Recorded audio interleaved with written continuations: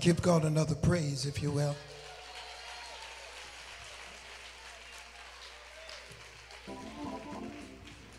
We thank God for Pastor James and First Lady or Linda Buchanan, all the way from, I think it's Florissant, from St. Louis, Missouri.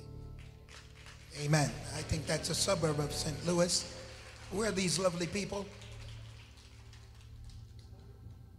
Oh, bless you indeed. Amen. Amen. Celebrate them, church. Amen. Marvelous to have you here with us.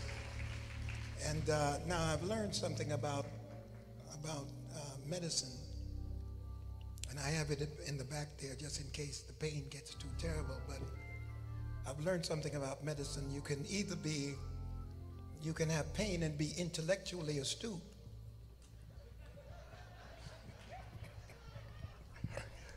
Or you can be brilliant with pain.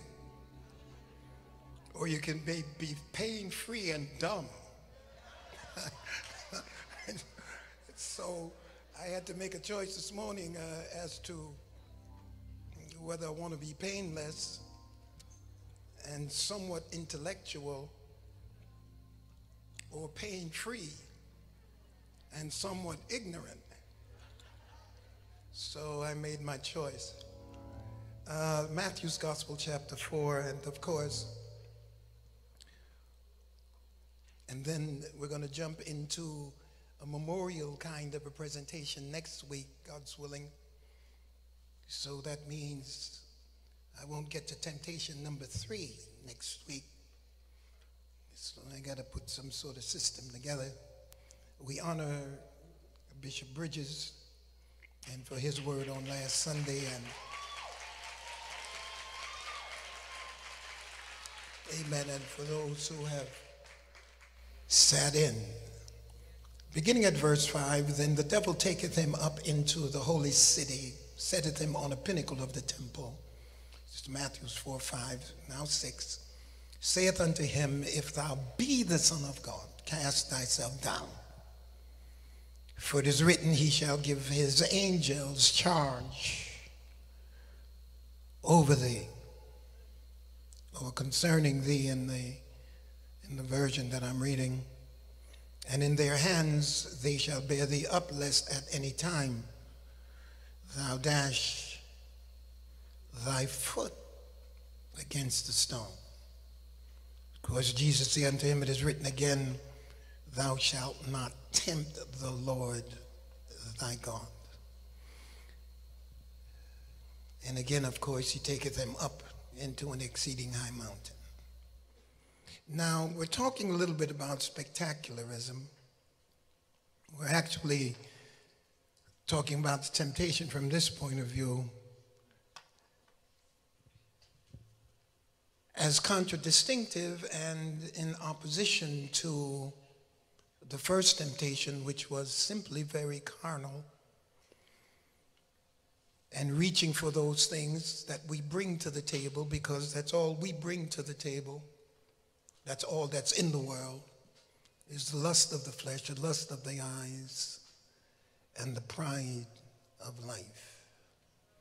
Now that's the philosophical explanation of a theological position that is literally born out of the historical presentation of mankind dealing with the devil. The historical presentation begins in Genesis, of course, with Eve. She saw that it was something to be desired to make one wise, pride of life. Saw that it was good for food, lust of the flesh, and it was pleasant to the eyes. Now, it's the same thing that happens here with Jesus, because, of course, the first one, he's really hungry. It's not in his mind. 40 days he hasn't eaten, the body is now eating itself, so he's really hungry. So the first temptation is going to deal with the lust of the flesh, understanding one's appetites, understanding how to master one's appetites. You got to check your appetite. You got to check the appetite while you have control over the appetite. Because the appetite gets away from you, then you're into addiction. Satan likes to move us into addiction. Because once he moves you into addiction, you now are fighting yourself. Yeah, we've got some folk here that understands what I'm talking about. That had to come through that battle. And it's interesting that there is no laying on of hands that moves addiction.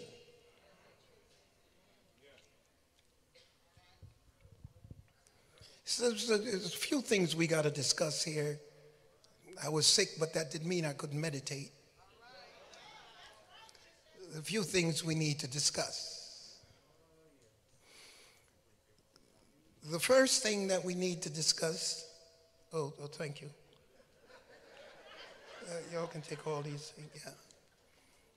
The first thing we need to discuss is a little bit more ethereal, a little bit more ontological, particularly in the discussion I had with a few preachers the other day.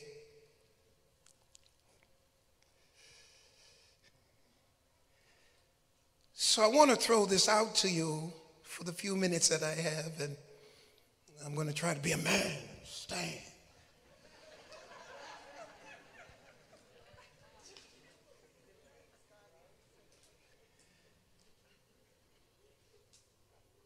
Is the temptation of Jesus, is it going on in his mind?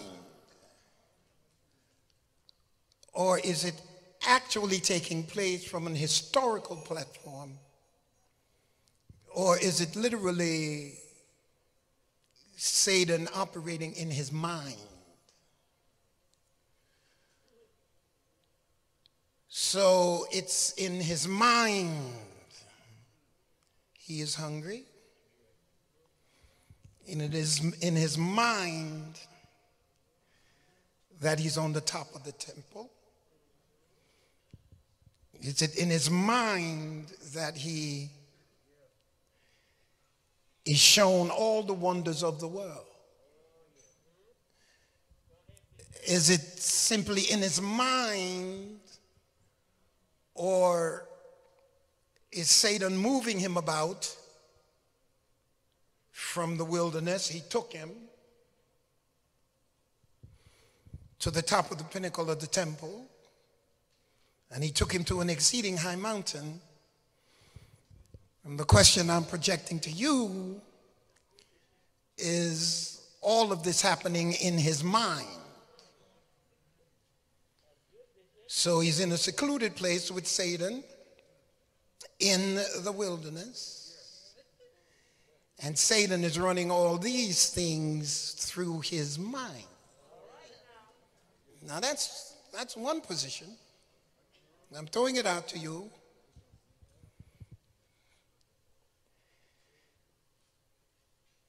Because I'm going to make a statement based on the text. And that is that, and I'm going to upset your equilibrium, I intend to. And that is that he was only in the wilderness for one temptation.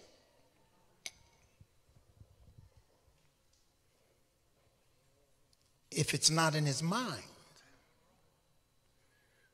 See, there are those who want to project that the temptations were all in his mind.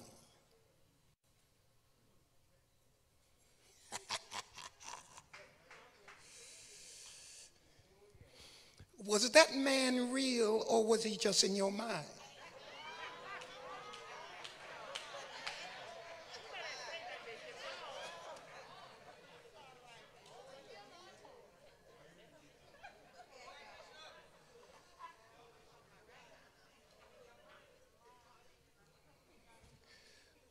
Was that bad check that you attempted to write?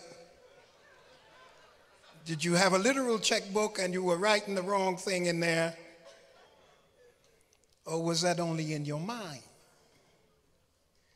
See, the debate between those who are given not to take the Bible literally, but have this proclivity to take it from a very subjective theological position, a conviction that may or may not necessarily have any hermeneutics to it, just simply a personal conviction that it was in his mind. How many of your temptations were just in your mind? Because there's something about the tree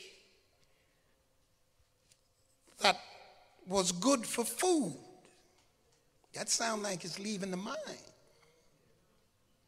Something to be desired to make one wise. Because of the debate Satan suggested when he introduced doubt that God does not want you to be as smart as he is.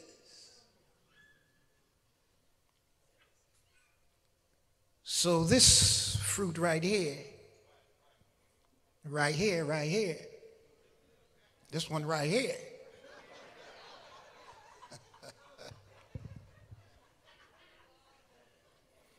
this is the one that'll elevate you to the next level.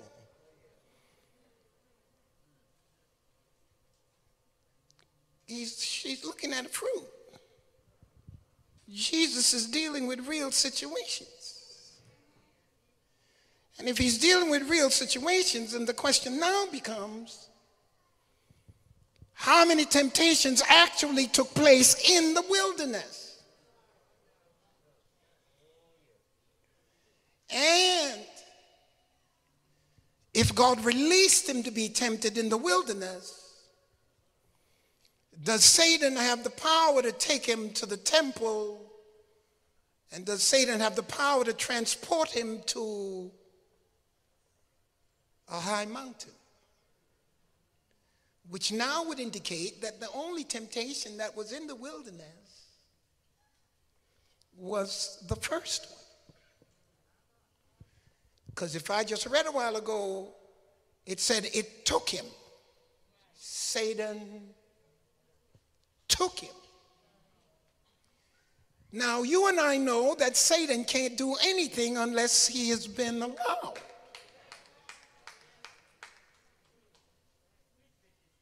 Talk to me, children.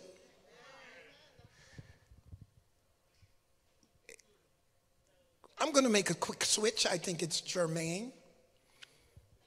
The arguments that everybody's having now is that we need to focus on what's happening with the Antichrist. And of course, the latest thing now is that everything is now being set up for the Antichrist.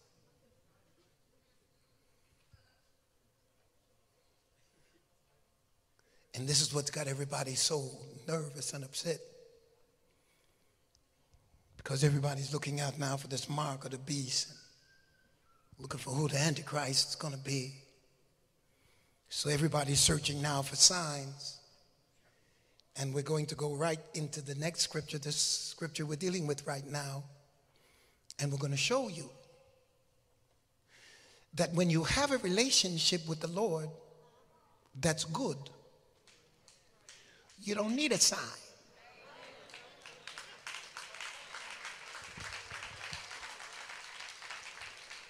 Jesus made it clear that it's a wicked generation that needs or looks for a sign. What do I need a sign for? If Jesus and I are tight,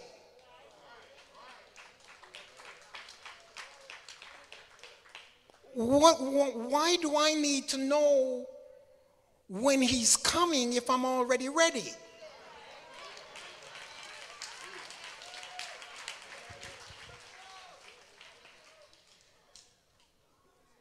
Why should your teaching set me up to look for the spectacular when that's all Satan operates in?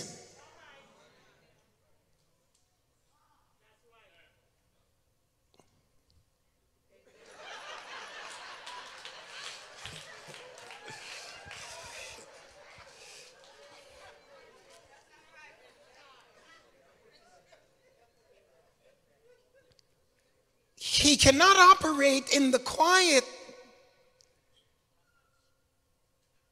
expression of a relationship with God that does not necessitate an outward validation of any kind that I have a relationship with the Lord Jesus Christ. A relationship with the Lord Jesus Christ is predicated upon his spirit saying to your spirit that you are a child of God. There is nothing external that you need to have to corroborate your relationship with God if you don't have it in your own spirit and in your own heart. The problem with religion is religion needs confirmation from other members of religion. But spiritual people are automatically connected without even asking.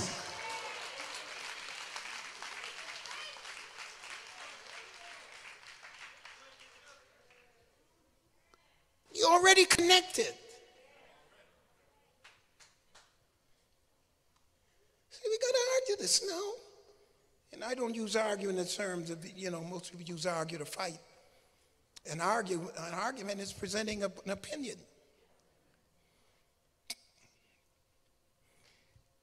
The reality of the temptation is significant to prove that he was tempted in all points the same as we are. My biggest battles are won and lost in my mind. But that woman I had problems with wasn't in my mind.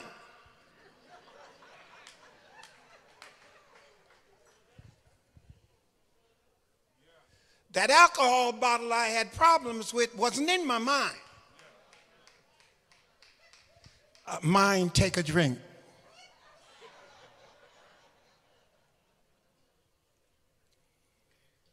That money we wanted to steal and them clothes we wanted to shoplift wasn't in our minds. It was something we looked at, we desired it, and when a man commits adultery in his heart, the reason he has committed it in his heart is because he is saying, all I need now is the opportunity.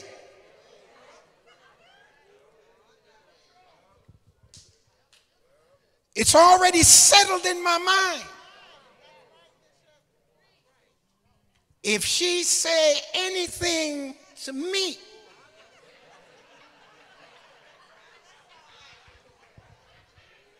and women are different from men, particularly if you've been trained. Because if you're trained to say no, you don't say yes easily. So which means then, for the woman who is trained and godly,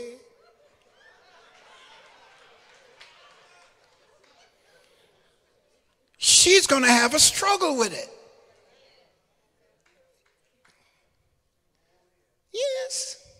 Yes, and you see, I'm here talking today and I'm really suffering. But I'll tell you this. None of you have me fooled into thinking that you all ain't struggling with anything. You all can look sanctified all you want to. The truth is that we came to the table with the lust of the eyes, the lust of the flesh, and the pride of life. And it's real. It's real.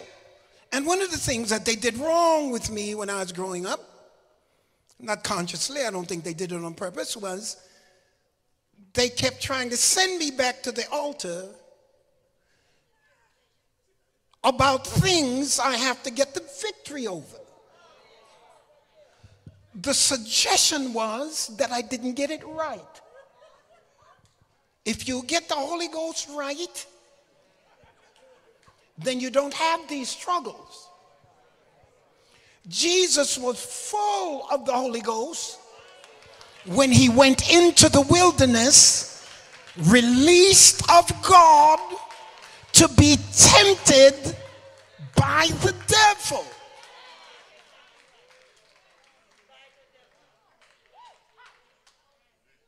He let him in there to be tempted.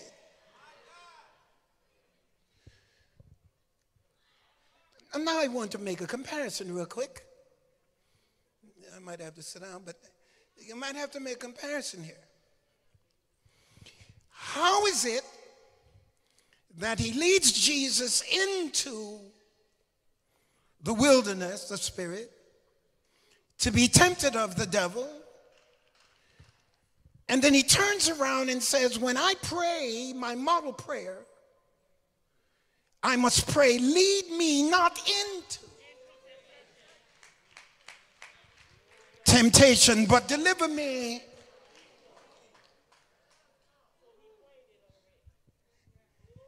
He leads him through the Holy Ghost to be tempted.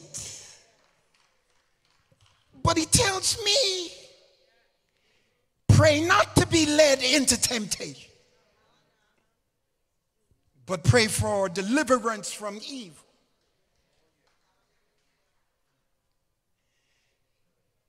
He had to lead Jesus, the Spirit, to be tempted. Because without the leading of the Spirit to put him in that place, he would never be in that place of himself.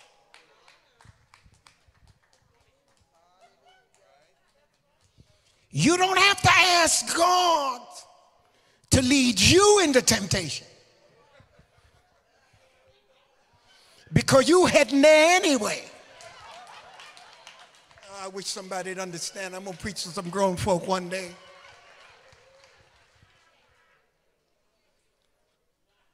Your prayer is whatever it is that'll get my attention, that'll pull me into temptation. I need you as my bulwark. I need you as my refuge, because I've already got the inclination, and I was already shapen and born in sin, shapen in iniquity. So I have the proclivity already to go into stuff I don't need to be in. So what I need you to do, Lord, is don't let it come my way, because I can't handle it like Jesus.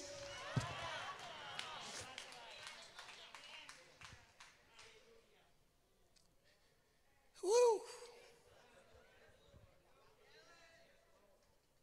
In my prayer, lead me not into temptation, when temptation is made up of enticement and desire. Every man is tempted when he's drawn away by his idiosyncratic lust. Quit bragging about what you got over that you didn't like.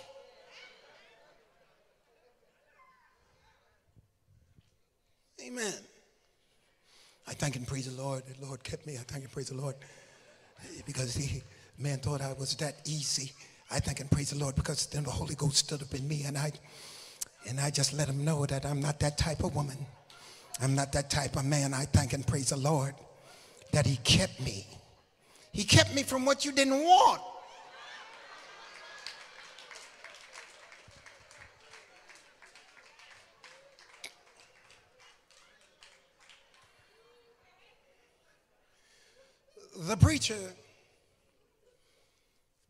The preacher was closing his message,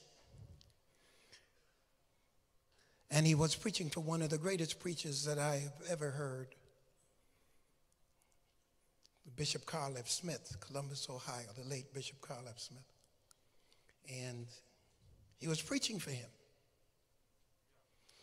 And at the close of his message, he was talking about another super preacher.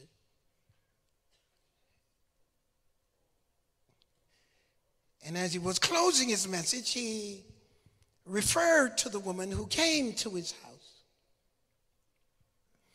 and said, "Brother preacher, I've been baptized and I'm seeking the Holy Spirit." And he said, that's good. I'm praying for you that you will receive it. And he closed the door and went back in the house and, "Brother Pastor, I am not finished. I want you to know I love you.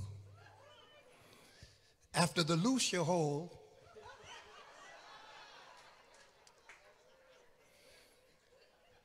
he was testifying everywhere about how powerful he was.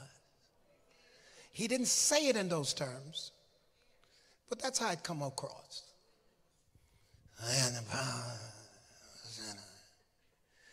The pastor said to him, who he was preaching for, he said, "I heard your testimony.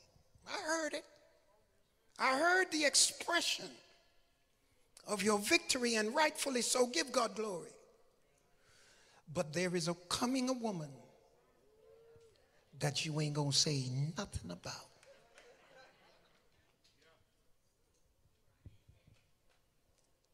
Amen. You have testified so ebulliently about all the stuff you have had the victory over. But there's a groan instead of an expression that's articulate. The last time you prayed for everybody loud. You called names loud when you prayed. What were you saying when you went to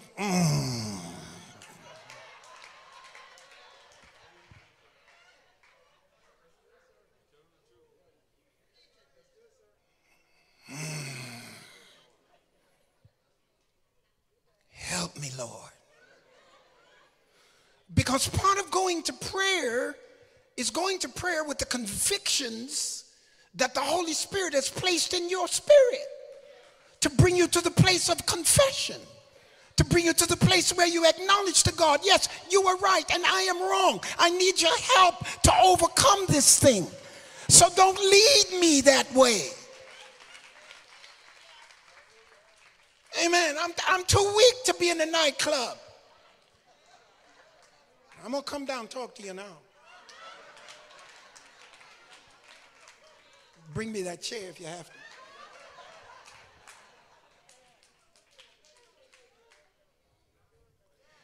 The prayer, lead me not in temptation, into temptation.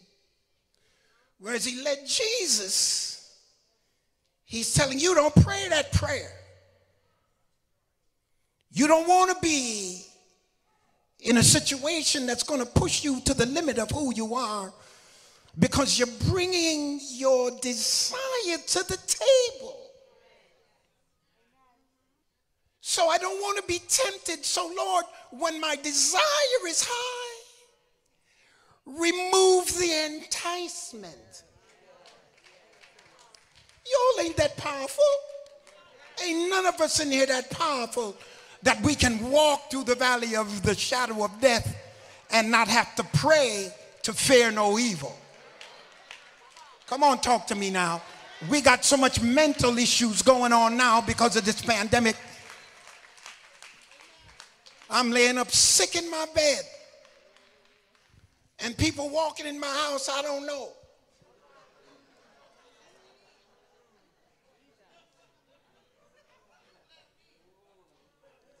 Amen. And people never heard about no 357 Magnums and stuff.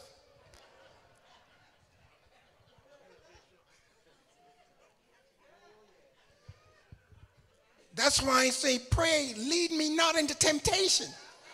You laying up in your bed and somebody walk in your room you don't know.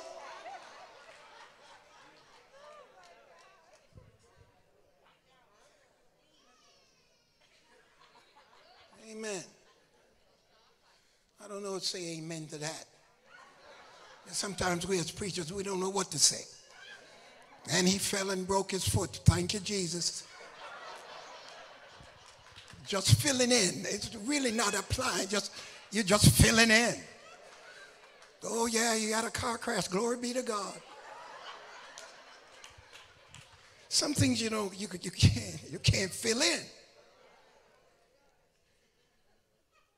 Lead me not into temptation, because I already have the proclivity, the tendency, a better word, the predilection.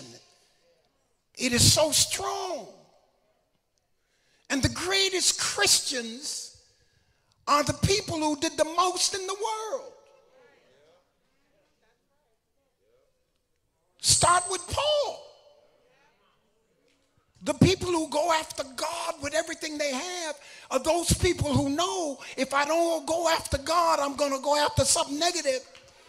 So Lord, lead me not into temptation. I don't need this right now because my desires are too aflame. Don't put nothing close to me that I like.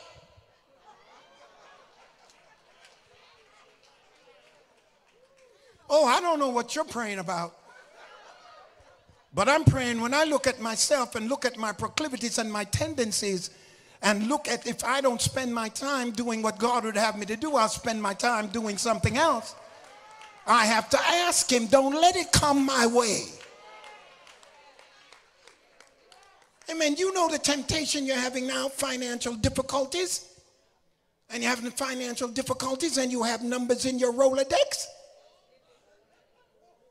Somebody been begging you to call. Amen. I got the answer for your pandemic, honey.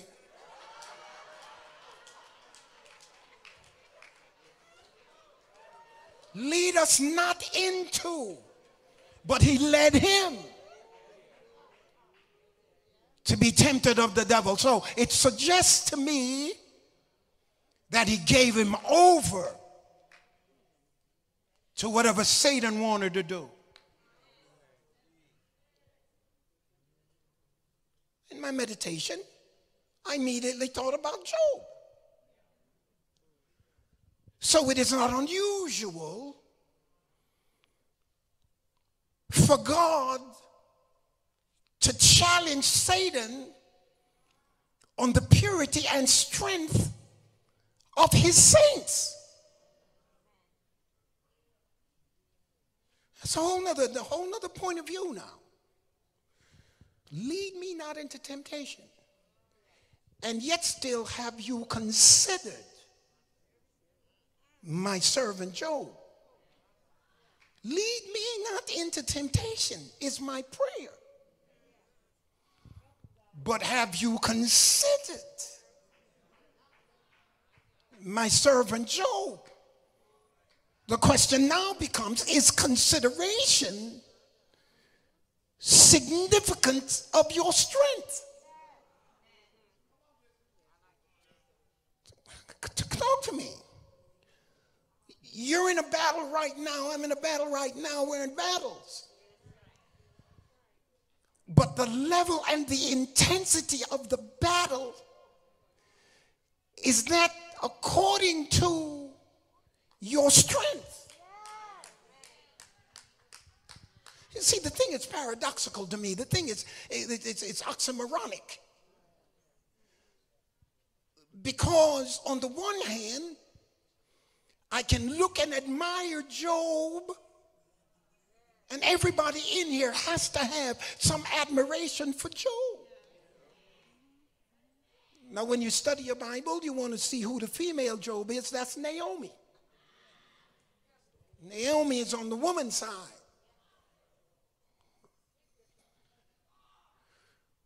So here I am struggling to make it in. If the righteous, scarcely, I ain't never seen so many judgmental righteous folk who got it made. all the righteous folk I see in the Bible are fighting their way through. Talk to me, saints. Fighting their way through.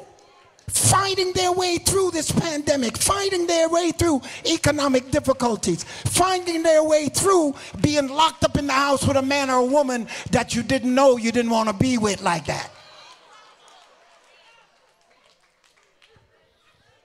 I mean, I don't know why church people think that when you deal with temptations and you deal with situations of people falling or people being restored, that you're dealing with a situation that's not real. It's real. It's real for every one of our lives, for every day of our living, to make the kind of decisions that make us feel good about a relationship with God. And when you have a relationship with God, you don't need a sign.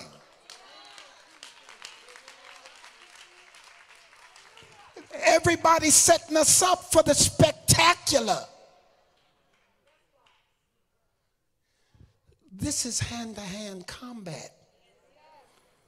This is smelling your enemy while you're fighting. This is being in the middle of stuff when you find yourself crying and don't understand why you're crying, because your spirit is in a battle. It's a spiritual warfare that is releasing itself like a volcano through your tears. Oh, yes. And I'm looking at the children of God all over this place. And their struggles may be hid to you, but it's not hid to them nor God. And we need a church spirit and a church atmosphere that allows me to admit that I'm in a struggle, so that I don't have to look at your hypocritical attitude and you judging me when you're in a struggle yourself. Lead us not into temptation,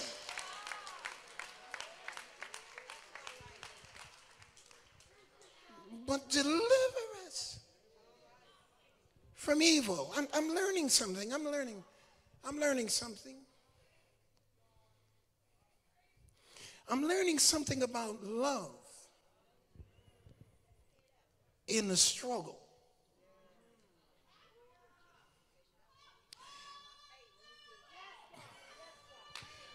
One thing about being in love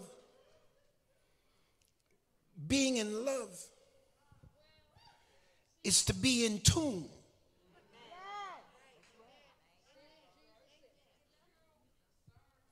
Amen. To be in love means to be connected.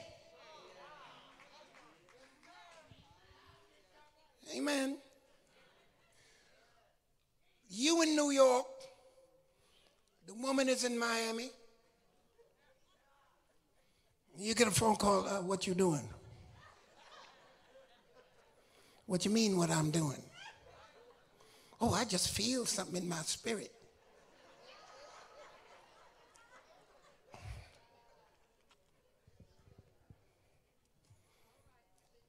You ain't had no relationship if you've never had that. You ain't been in no relationship if you haven't had somebody on the other side look like they looking through your glasses. To be in love is to be connected. To feel what somebody is feeling without them expressing it.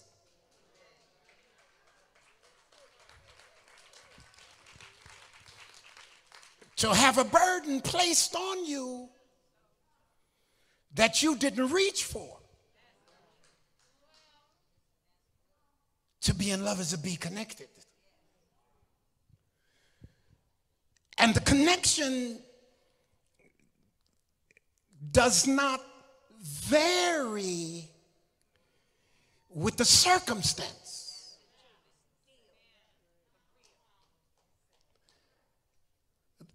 It ain't about how much money you have. It ain't about whether we're in a 2-bedroom, 1-bedroom studio, or we're in a mansion. We're just connected. when I'm in love with God and he is in love with me, there is a connection. Oh, I wish somebody would understand it. That is an everyday relationship that is not looking for a Christmas, because every day is Christmas, not looking for an Easter, every day is Easter, not looking for any particular religious ceremony, because every day is a religious ceremony when we're connected.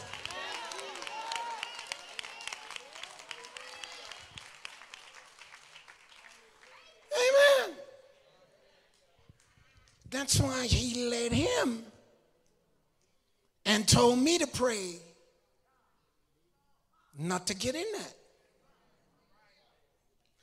Now, I don't know about your prayer life, but my prayer life makes me watchful. You don't pray about something and not be watchful.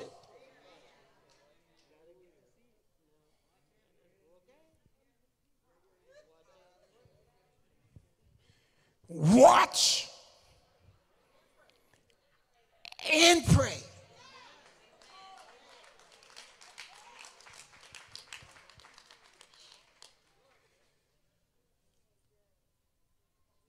You're watching because it is in your watching that you determine how much you need.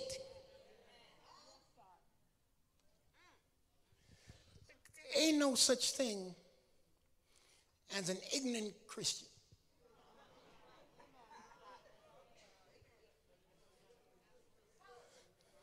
You cannot walk with God and be ignorant.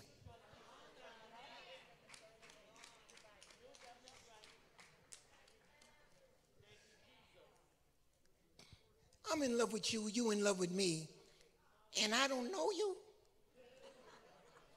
And I don't get to know you either. Come on, talk to me, saints. You're in love, you're feeling somebody. I'm feeling that. I felt you last week. Some of my friends, I'm not even talking about no personal in-love romance. I'm talking about Negroes across the world. It's a proper word. Across the world. When you get a text or an email, say, man, I'm thinking about you. Haven't heard from you, but I'm thinking about you. I'm praying for you. Over here, I had a burden for you. Connected. Connected because the Holy Spirit speaks to somebody about you in a way that you wouldn't express it. So why does the Holy Spirit have you praying for me? The Holy Spirit has you praying for me because I won't tell you I need you to pray for me. But God just placed you in my spirit. And he didn't ask me to call you to find out was anything wrong. He just rolled me out of the bed and your name came up and I called your name before the Lord. I don't have to pry into your business. God already knows your business. Lead me not. Because I can't handle it like Jesus can. So I ain't trying to get in it. I'm talking serious business here this morning. You can lead me not into temptation. Deliver me from evil. I haven't begun to talk about consequence.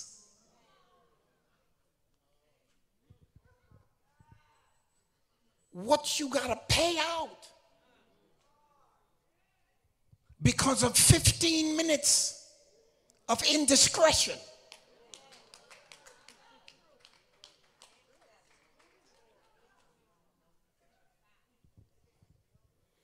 He led him in there, but he tells you don't pray to go there.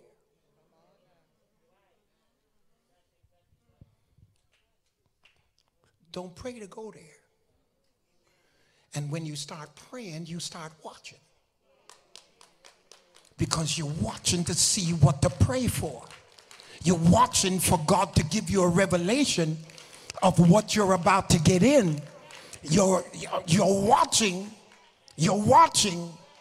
to see who it is God is going to designate as the individual to avoid or the individual to get with. You're watching to see how God is going to answer the prayer that you just presented. You're watching to see how he's going to bring you out of a situation you got yourself in. You're watching.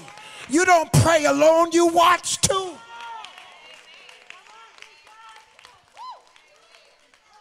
I need your mind in here. Lord have mercy. So let me get into this. They told me don't go too long.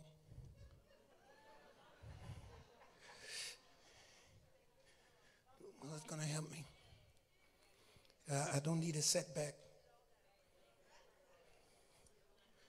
Because I get real guilty when I'm not here.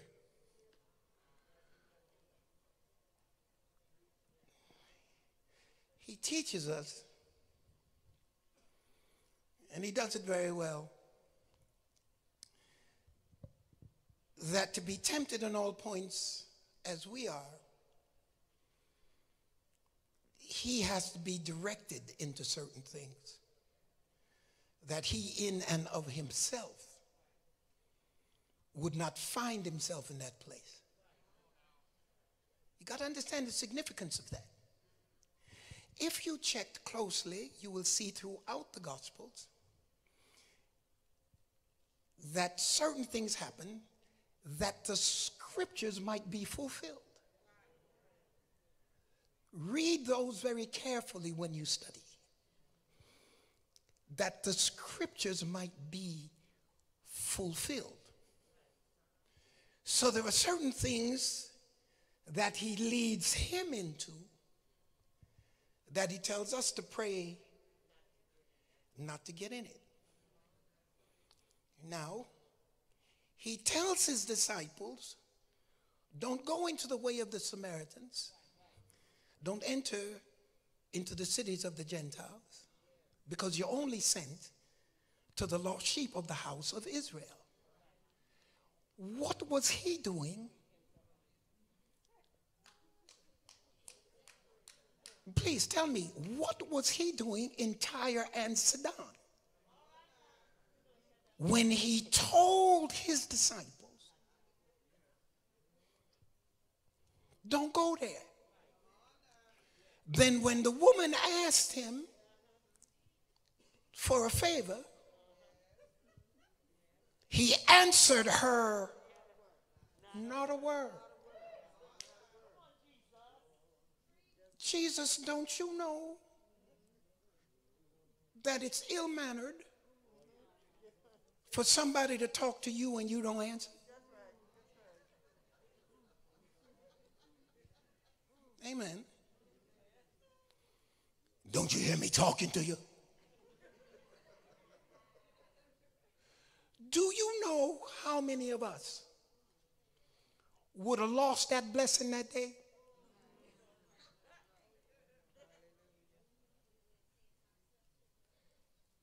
Attitude, disposition, impatient, quick to get ugly. You'd lose the blessing. You'd really lose it when he called you a dog.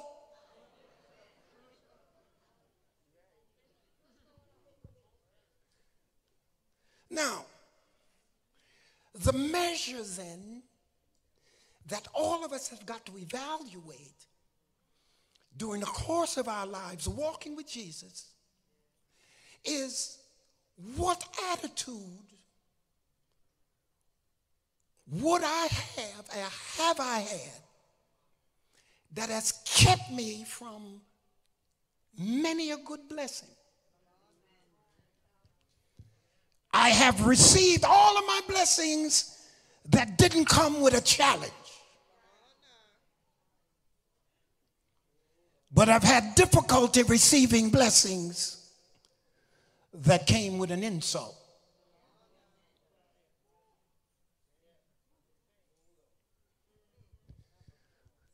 That's why the Lord said to John the Baptist, he said, blessed is the man who is not offended in me.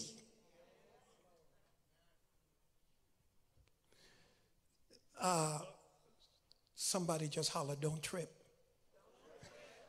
Yeah. Many times we trip at where God has us. Many times.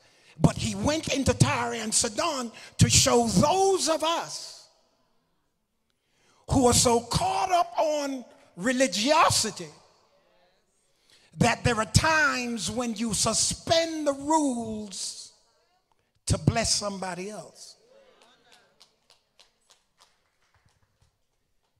Why is it that people don't rush to be around church folk?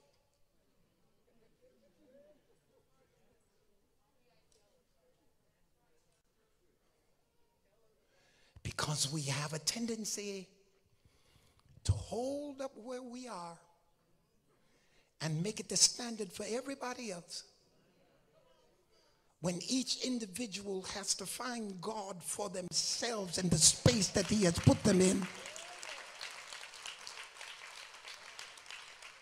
And that's why he moved into Tyre and Sidon, to show us that grace suspends the rules. This is why, if you're in a love relationship with the Lord, you keep his commandments.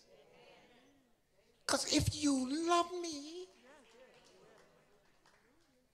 and you cannot have a relationship with that kind of power and it not bring you to conviction. I'm talking about the conviction that is so intense that you see nobody else, not even your accomplice.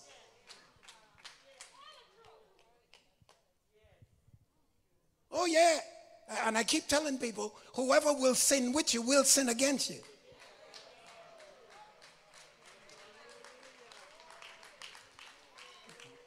And we need to tell all the young fellas that we're raising and training and don't get in no car with somebody who has no future.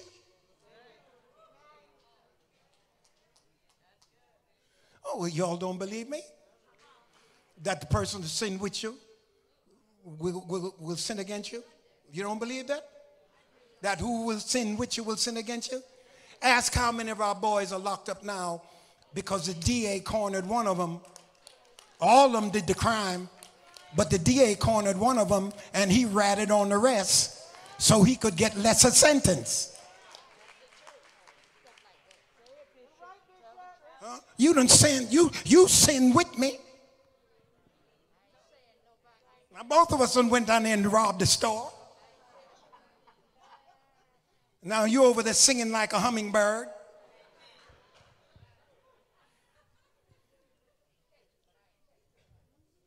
Sin with you, sin against you. Who called your deacon board after you went with her?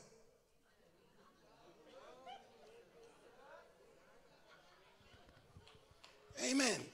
Who called your wife? See, you all make this thing, you all make this whole scripture and spiritual thing like it's something way out there in the forest somewhere. It's right here in the middle of this house. When the Lord is telling us that if you're walking with me, I'm going to expose you. Because you can't walk in the light as he is in the light and carry a whole lot of darkness.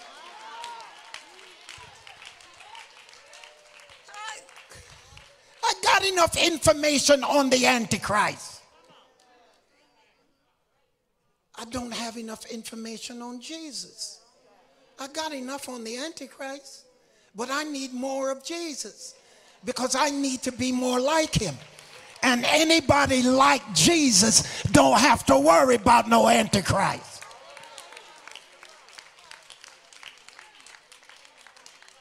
Talk to me, children of God. I don't need a sign. I already got the sign. This is my beloved son, in whom I'm well pleased. I already got the sign. The Holy Spirit already descended. So now let's get back to the discussion for a few minutes. And then I'm going to close.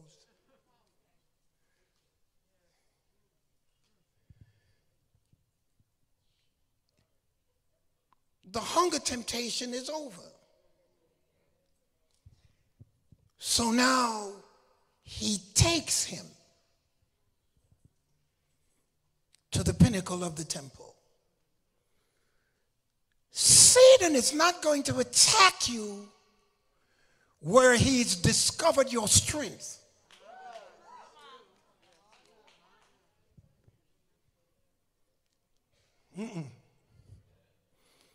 He don't attack me in my strength. Wasting your time. You can't get me to buy what I don't want. You got to find out what I want in order to tempt me. Amen. I wonder how long Satan been following you around before he put the temptation in front of you. You think he's not checking you out? I'm sure he watches what you watch on TV.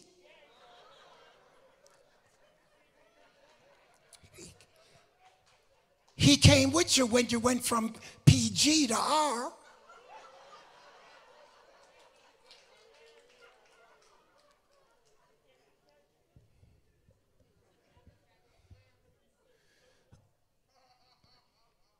I am not going to deal with you in your weakness, because then I will only be a tempter in the street.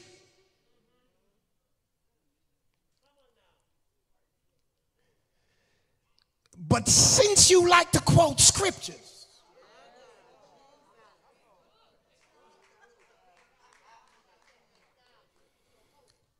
I'm going to come to church with you.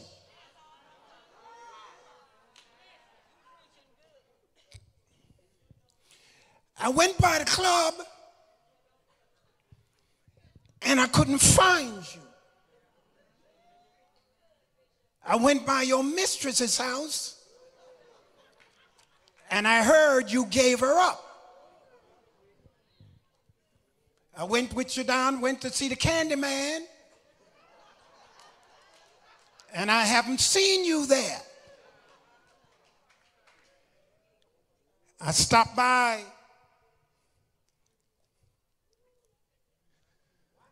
the jailhouse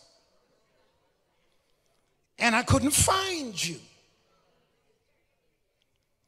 Looks like you got over the lust of the flesh pretty good. But when I went to your usual spots, I didn't find you. I discovered you in church now.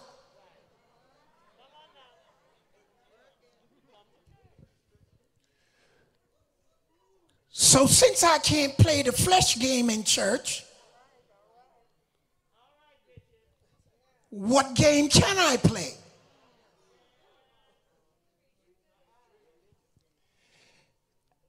I can't get you to walk behind God in the flesh, in your flesh. So I tell you what I'll do. I'll get you to walk before God. in your spirituality.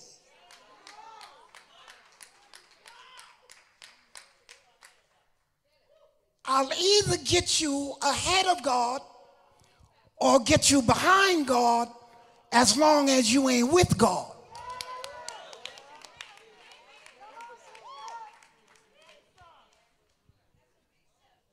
I'll make you just as nasty in church. And I'll get you to cause more damage in church than I could get you at the strip club.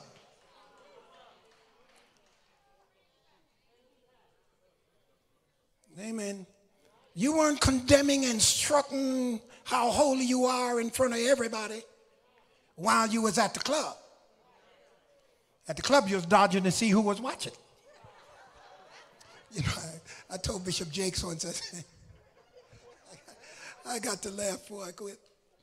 I told Bishop Jakes, I said, you know when you're sanctified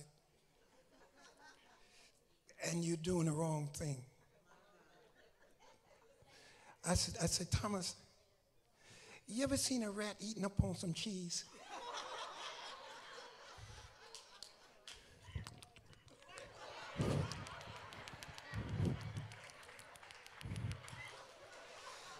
And I'm saying to myself, ain't no way that joker can enjoy that cheese.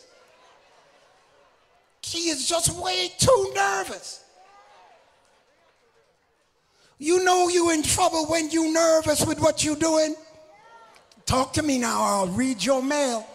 Now you know you're in trouble when you got to be looking over your shoulder, wondering who's calling on the phone, wondering what's going on. Ain't no peace in that.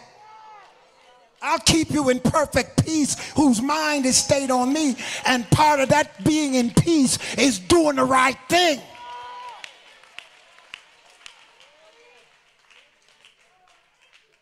Just doing the right thing. You don't need no lawyers when you've done the right thing. You're borrowing money now over stuff and the money you can't keep. Because the money already spent. Try to get you out of a situation that God told you ought to pray. Lead me not.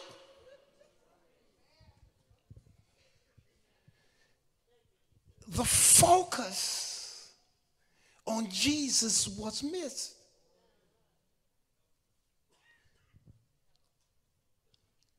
Because everything points to him.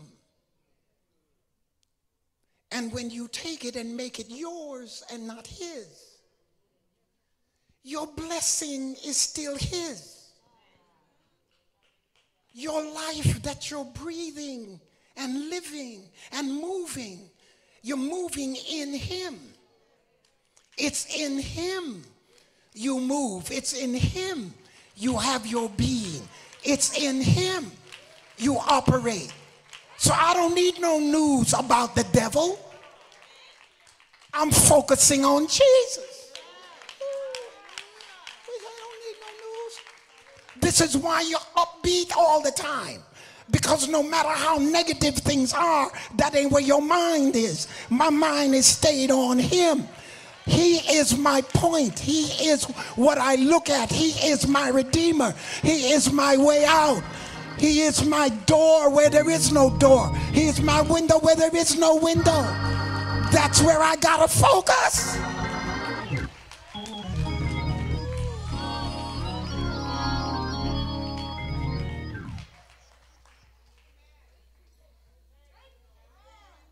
I'm closing. I'm going to church with you. And I want to know how you handle your Bible will indicate to me what your relationship with Jesus Christ is all about. I'm going to figure that out by how you handle the scriptures.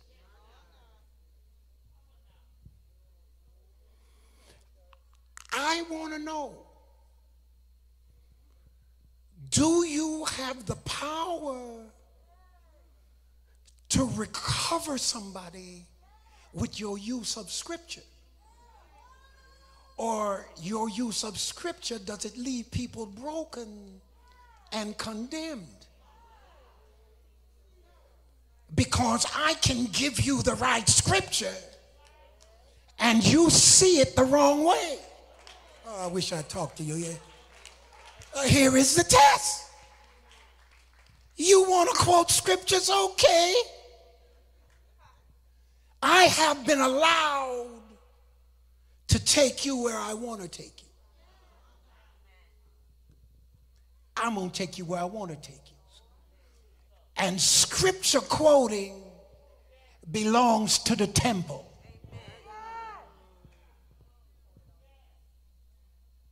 You're a scripture quoter, eh? You believe in the Bible, eh? Then all right, let's test it.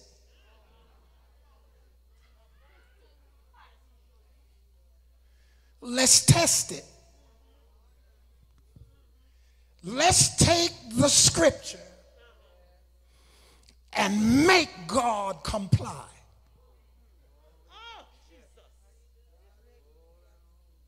Yes, yes, yes. Let's make God respond. We're going to make him respond. How many times have you heard, if you want to move God, give him his words back. Tell him his words back.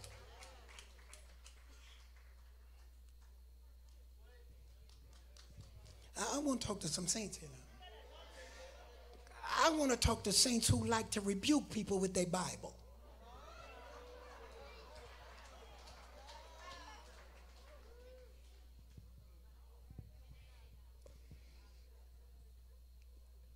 And they do it as if they have a right to do it.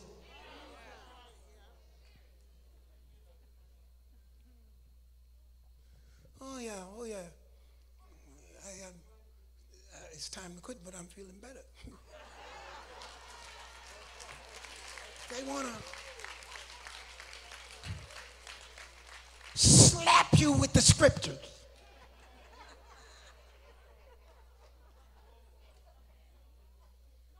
Here you walk in the house, in the Lord's house, and all of a sudden somebody comes in the house and want to call you a devil. He ain't nothing but a devil. She ain't nothing but a devil. He ain't no good. He ain't nothing but a devil. The Lord rebuke you. Get out of my face. The scripture says.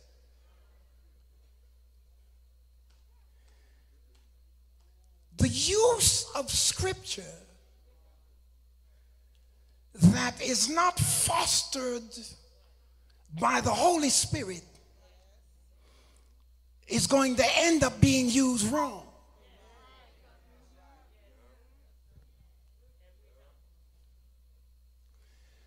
You cannot feel, or you should not feel, I shouldn't feel, like the Bible is a weapon that God gave me to beat up on people I don't like, or I'm having difficulties getting along with.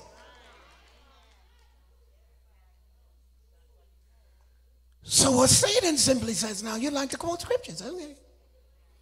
Then let's take this scripture that God gave you and let's put him to the test.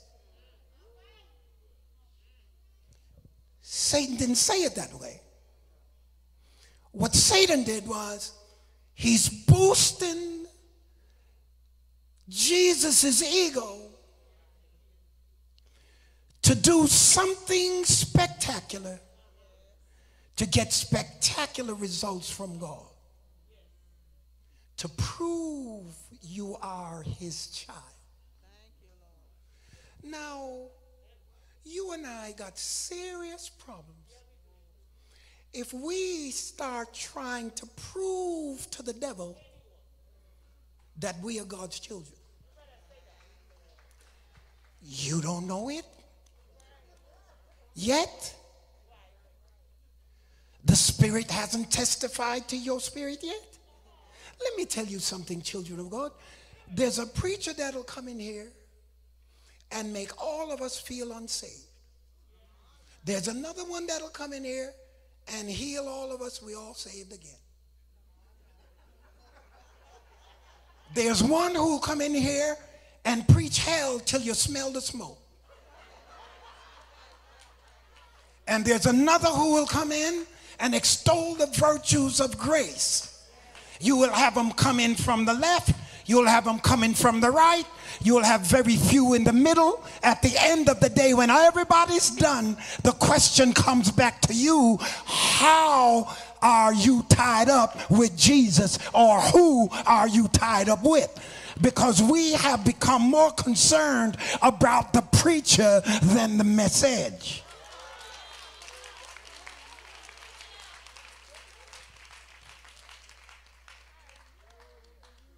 I'm trying to close. I'm trying to close. I'm not finished with that one yet. The focus of the scriptures is not to be used for self-aggrandizement, manipulation, and exploitation. Take it out of context and use it to prove a point that the scripture ain't trying to make. And Satan is smarter in the scriptures than most of us. Ain't no sense you being quiet. Amen. He been hanging with God a long time.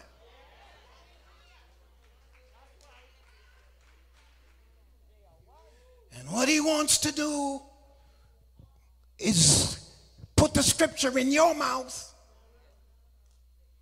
so you can tear up the church with it. This is why the greatest threat to the church is not sin. Y'all can forget that. Everybody in here know when somebody's sinning. Amen. You ain't figured out when somebody's drunk yet?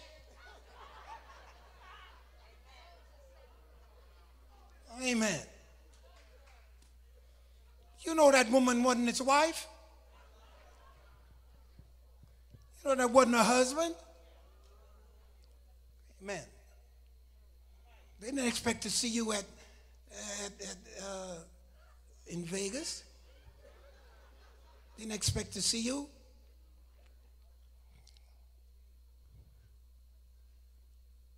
You know sin. What has devastated us during this pandemic had nothing to do with sin. It had to do with how we were taught to be able to handle what has come our way. And with false teaching, you never are equipped to deal with the situation in front of you.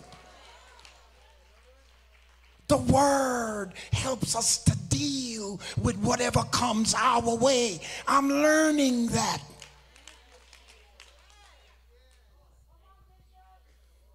He fortifies me to deal with what I got to deal with.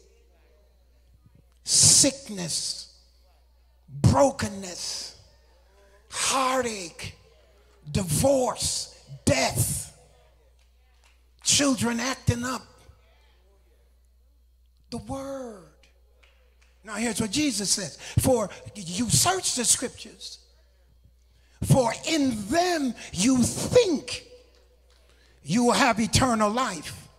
But these are they that testify of me. You can't go into the Bible and not come up with Jesus. You got to come up with Jesus. How would Jesus treat me? How would Jesus treat you? How would Jesus treat the person you having so much difficulty with? And I've discovered this. He loves everybody. He ain't got no exclusive on me.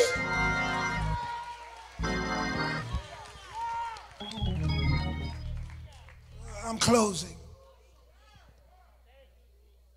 He says, but you're not willing to come to me that you might understand the scriptures. When I come out of the scriptures, I come out with an attitude that's more Christ-like towards you. The church is not a place of condemnation. What did Jesus say? Jesus said, I didn't come to the world to condemn the world. That the world might be saved through me. Every child of God, every Bible-toting child of God should be Christ-like. What am I reading it for? The Bible is not a sword of the flesh. It is the sword of the Spirit. It's the sword of the Spirit that pierces. It pierces. It ain't cutting back and forth. The scripture says it pierces. It goes through the flesh, through the soul, into the spirit. And it's there I defeat the devil. I defeat him in my spirit, and I express it through my mind. I feel like giving God the glory. I feel like lifting him up. I feel like telling the Lord, thank you. Thank you for giving me an understanding of your word so I can use your word not to tempt God, but use your word to praise God. Use your word to lift him up. Use your word to give him glory. Anytime you see me coming, I got a word on my lips because I got a word in my heart. And the word have I hid in my heart that I might not sin against you. I didn't come to church to put anybody down. I came to lift you up by the power of the word. I'm getting ready to close, but the word will give you joy. The word will give you victory. The word will give you power. The word will give you a name that is above every name, that at the name of Jesus every knee shall bow, every tongue confess. I feel like lifting him up. I feel like giving him some glory. I'm feeling better right now. Don't know how I'll feel later, but I'm feeling better right now. Somebody holler. If it wasn't for the word, I would have lost my path, lost my way, lost my mind, lost my joy, lost my deliverance, lost my love. If it wasn't for the word, I don't get the word to test God. I don't have to test God. He's already proved I'm gone on by myself. He's already proved, yea, though you walk through the valley of the shadow of death, fear no evil, because I am with you. Somebody holler, power in the word. Power in the word. Quote it. study it, repeat it, pray it, sing it, rejoice in it.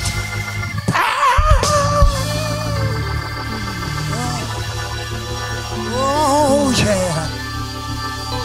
Oh yeah. Oh yeah. I feel like shouting. I feel like praising the Lord. I didn't know I'd feel this good, but there is power. Power. Power.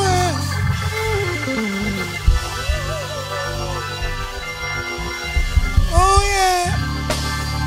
Oh yeah. Power.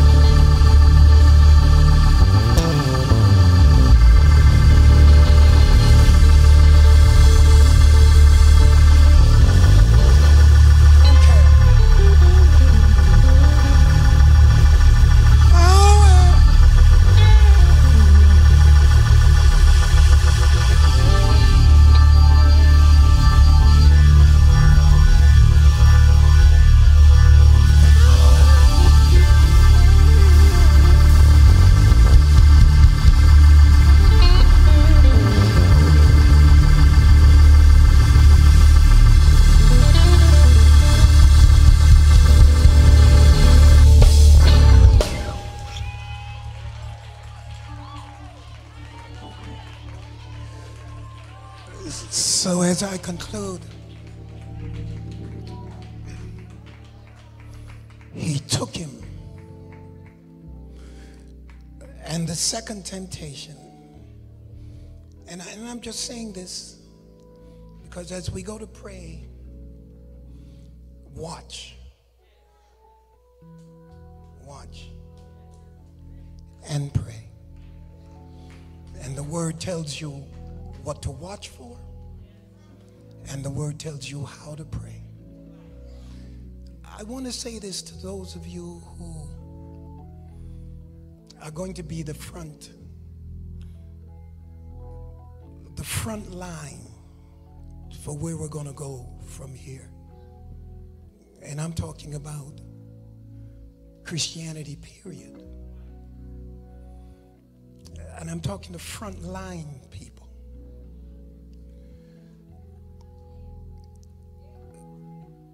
I want you to watch the second temptation and make sure that you follow Jesus through this. Because you got to win. You can't lose this. The second temptation was full of holy things. Don't tell me nothing about holy eliminates you from being mean and ugly. Holy things. First of all, he took him to the holy city. Then he took him atop the holy temple. And then he sets in front of him the holy scriptures. Now, might I say holy, holy, holy? Holy city, holy temple, holy scriptures. So the first temptation smells like a bakery. And the second has the aroma of orthodox liturgy. So after you've done all of that singing and we've done all of that preaching and all of that praying, we have to ask ourselves, when he was taking us up higher and higher, did our spirits become less and less? Should this pulpit make me ugly? should this be a place for you to be able to spit out what you want on people around you? Is that what he called you to do? All in the word of standing up for God? Since God told you this, then jump off here. Since God told you he's a healer, then you don't need no mask or no vaccine. Let God stick by his word. Jesus said, I'm not tempting the Lord thy God. That ain't what I got this word in me for. So he takes one scripture to modify the other. He goes right back to Deuteronomy 6. The word of God is not to be played with, saints. It's not to be used in your anger. It's not to be used in your envy. It's not to be used against any group of people. The word of God is to be used for the benefit of the people around us. Father, I come in the name of Jesus, and I thank you for your word. And I thank you because we're not here to tempt you or to test you. We're here to follow you wherever you lead. We are not leading now. We're following you. We're not asking you to bless our program. We want you to tell us what your program is, so we can get in with your program, so that others might be benefited. So now I pray that those of us that are in this house will pray for those who are outside of the ark of safety. For those who aren't born again, we pray that everything in our life and everything in our speech will bring them closer to you. In Jesus' name, amen. Somebody in this building, the Lord is calling. He's calling.